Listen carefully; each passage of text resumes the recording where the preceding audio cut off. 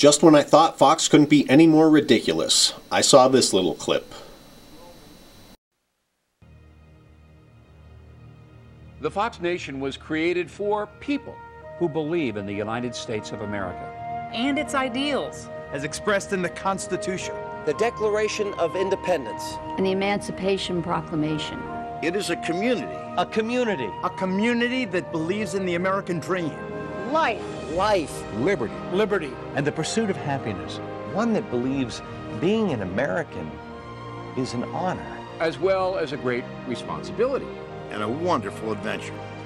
This is a place for people who believe we live in a great country.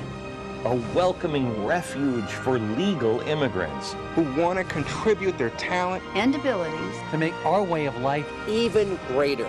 We believe we should enjoy the company and support of each other, delighting in the creativity, ingenuity, and work ethic of one and all, while observing the basic rules of civility and mutual respect. And most importantly, strengthening our diverse society by striving for unity.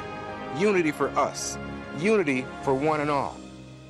The Fox Nation is for those committed to the core principles of tolerance, open debate, civil discourse, and fair and balanced coverage of the news. It is for those opposed to intolerance, excessive government control of our lives, and attempts to monopolize opinion or suppress freedom of thought, expression, worship.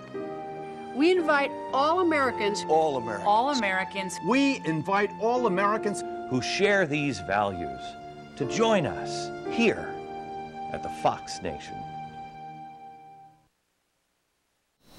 There's a pile of dog shit in my backyard that's more patriotic than Fox will ever be. It's an organization started by a Zionist who thinks America should bow to Israel.